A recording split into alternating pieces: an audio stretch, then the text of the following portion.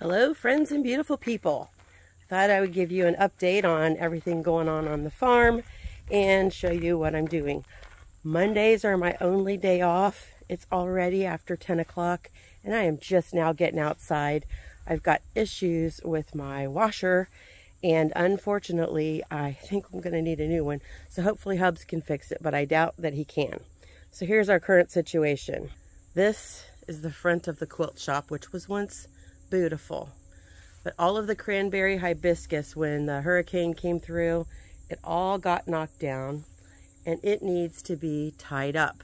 Part of me says just cut it all back because its purpose was just to protect my lupins, which are going to be amazing next year. I've got coxcomb almost ready to pull seeds off of. Some of it I probably could pull some off of, but right now we're going to let this go. This really bugs me because this is the front of the quilt shop.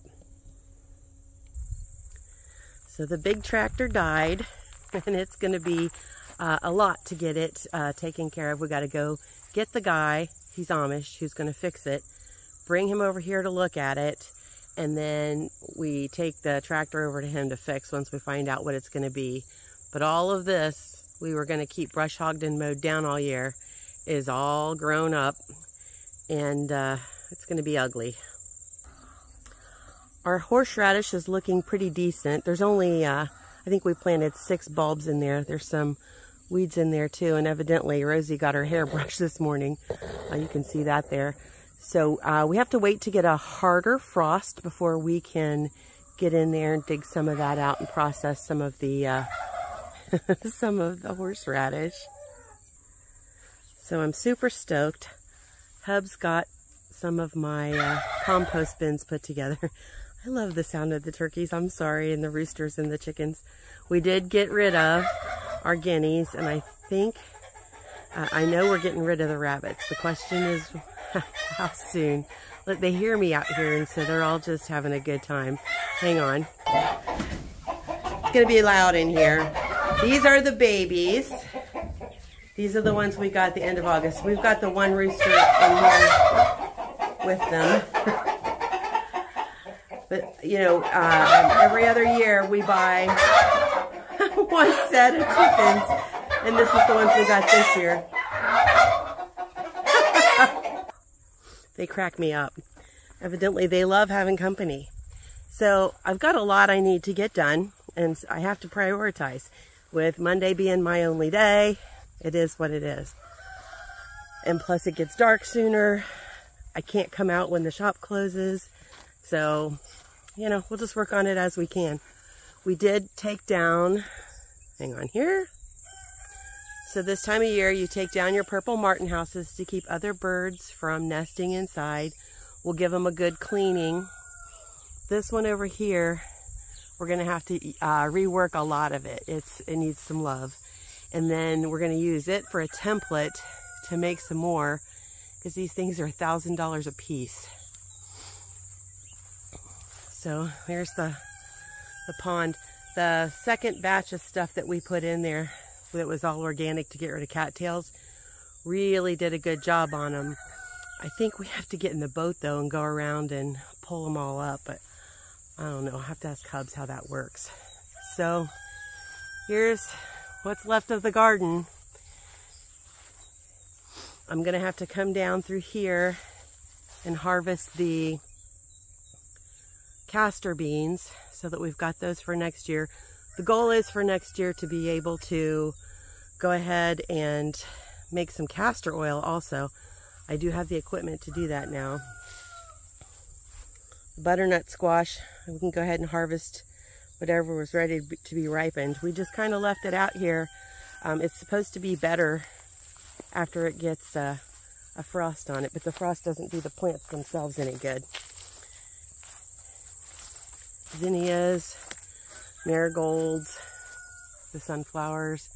You notice a lot of the heads are gone off of them. So we need to get out here. The plan, look at all of my birdhouse gourds. Ordinarily, those would be moved into the high tunnel to dry so that they don't mildew. Now I'm going to have to I think I know how I'm going to do it in the basement. Since we're running that coal stove there all winter, it'll stay really, the air will stay really dry. I just gotta figure out how I'm gonna hang them. We've got these nets that are for sports equipment, and I think we're gonna use those. But we're gonna come down through here. Everybody's been frosted pretty good. We're gonna come down through here and pull it all up, but we're gonna move it over into this area and burn it off. That way we're putting some nutrients back into the soil. We're going to come in here. We are going to go ahead and till again this year. We are anti-till all the way, but this year we're going to do it. And then I think we're going to black plastic it if we have enough. We really don't have a budget to buy more, so whatever we can, we will. But we will definitely black plastic the parts that were the worst to take care of at the end of the summer. And I know it happens for a lot of people. We had to let it go. And, you know, unfortunately, we got a lot of grass, and that grass has seed. But with that shop hop, that just did me in. So my comfrey, I did not harvest anything off of it this year. This was its first year here, so we'll wait until next year. I do that with a lot of my medicinals. I say that, and my we did harvest a little bit of the few flowers in some of the moringa for Hubs, because he was having a situation. So that needs done, and then this garden needs done. This one's not as bad, even though it kind of looks like it is. I got more dill coming up, which is amazing. I'll probably dig some of this up and put it. I've got a planter of herbs that I moved into the house. All of the tops will be taken off of these, assessed and folded up and put away till next year. They don't need to be out here for the winter. We'll get those cleaned out. But here's the bad thing we got going on, and I was hoping I could show it to you. My fennel went nuts, and it's still just going and going. And I was super excited when we were out here the other day because there were bees on it. And then I looked, and they're not bees. They're ground hornets. I didn't know ground hornets even were trying to be pollinators. I just know my experience with them in the past left me in the hospital. So I'm going to have to be mindful as I am out here working on where this ground hornet nest is. I know there's one in the very front field by the popcorn that we did, and hopefully that's the only one. We'll see.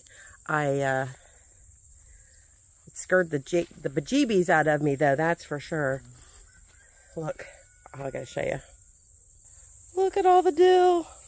So I harvested a bunch and a bunch of seeds. And I'll probably just let it all go until we come out here to get everything ready for next year. Let's go look at the other fennel and see if I can find any of those ground hornets on there. This other fennel, no exaggeration, is over 6 feet tall, some of it. And what do we got there? I think we've got one. So I am up on the hill looking down. Oh, holiness.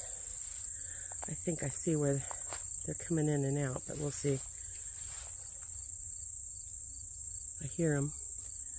But yeah, this fennel went absolutely crazy. So I will harvest some seeds to replant. A lot of this, I cook with fennel. I make a lot of Italian dishes with it. I love it with lamb. I love it with meatballs, any kind of Italian dishes that I make, and I like to use some fennel in there. There's one of my little ground hornets, but I don't think he's going too fast for me to get him. So I think I'll leave the bulbs. At the old farm, I left them. It came back just as beautiful as the year before, and that was kind of the plan with this all along. Let me show you this. See this? Yep. So we thought it was the cat, but then we figured out it was the raccoon. That used to be my beautiful Brussels sprouts. They were huge. They were popping the top. I was excited. It started to get, you know, a little bit of the drought, and we lost them between the drought and everything else going on. So that's pretty much it. So I got to make decisions. I'll show you the other thing, which is where I'm going to end up today. This I can do anytime. Like, I can do this on Saturdays or whatever, and not a lot of people are going to see it. I know this sounds so vain, but I am going to work on something else because it's the first thing everyone sees when they come to see us. Oh, let me show you this real quick. I know this video is getting too long and kind of boring, but my celery is still doing well. I will get in there today, though, and clean it out a little bit, because my goal, my whole reason for growing celery, I'm being facetious, of course, is so that for my Thanksgiving dinner, I can have my celery in my dressing. There's just something about it. Let me flip you around again. So there's the feverfew. It did really well. It got nice and bushy. My Monarda's got a little bit of mildew on it, but that's okay. If you have a little bit of mildew, you have a little bit of mildew. It's just going to happen. You know, some people stress about it, and I see them post it on Facebook. What can I do to get rid of it? Just leave it. There you go. There is my toothache plant. These guys were at death's door, I thought, in the when we had them in the basement. Now, I will take them, and I'm going to make a tincture out of some of them, because the tincture works both for your mouth as far as numbing for a toothache, but it also works as a topical numb. So if you have, say Hubs burns himself or something out in the blacksmith shop, and he needs a wound cleaned so that we can put calendula salve or comfrey salve on it, I'm able to just clean it out with that real good to make sure that it does a good job and it's numb. So let me show you this. This is our current situation. So down in here is that big beautiful hydrangea, and then there's this, and there's some coral bells in there somewhere. This thing went nuts this year. Another hydrangea. I don't know what this is, but it's out of control, and I'm not sure it's going to stay.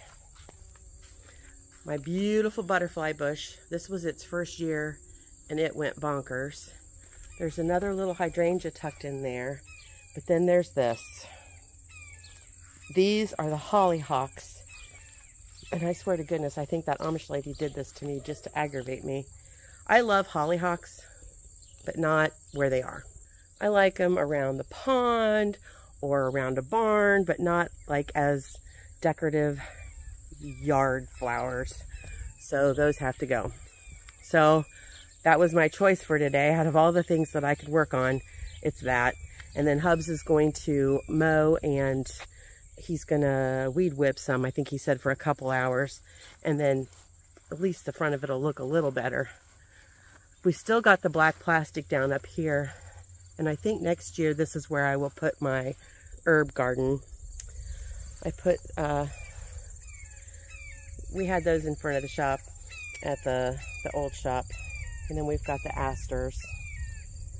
I'm going to try to grab some seeds from them, because I don't know that they self-seed as well. But all this has got to go, except for the blueberries are out there. Black plastic's still on there. We're going to leave it. Moringa needs harvested. It's been frosted on one too many times. You can still, because I was going to dehydrate it. So it's just kind of dehydrating on the tree. Not ideal. You really want to harvest it before this, but we're going to take it.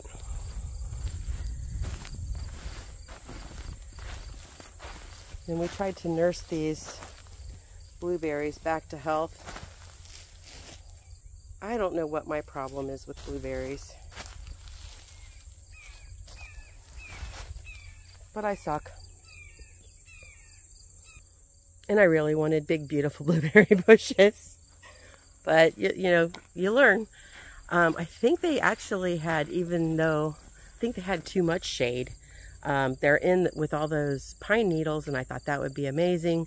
But I think they got too much shade. So we'll try again. So that's it, friends. That's our update. I'm going to get to work. But until next time, be blessed and be a blessing. Okay, friends, it's the next day. I'll show you that super hack job I did. I was too tired yesterday, and you should have, I mean, my hair looks bad now, but you should have seen it yesterday. All right. We really did the big massacre on these guys. And then there's those. I even jumped in and got all the hollyhocks out. Unfortunately, though, we know I'm going to have that battle again in the spring because they've already dropped their seeds. So let me show you something here. See this big tree here? Well, underneath it, the ducks were laying eggs, and the skunk would come at night and eat them. Well, we noticed that they quit laying eggs there. And so when I was in here playing, look what I found. 1, 2, 3, 4, 5, 6. Uh-oh, looks like we have another egg in there. So looks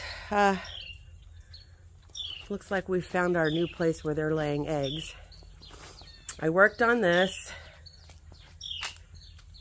Did all the weeding out of here. Most of what you see left in there are just perennials.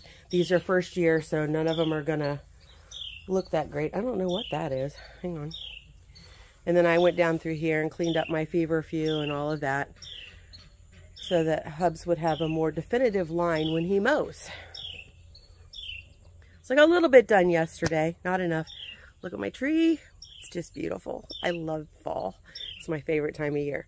So till next time, friends, be blessed and be a blessing.